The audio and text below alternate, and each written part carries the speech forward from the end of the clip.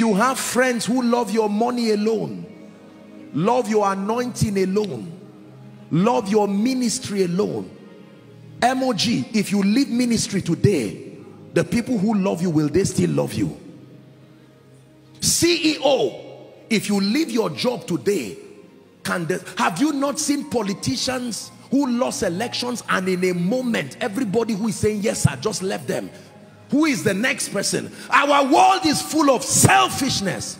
Let me give you an advice.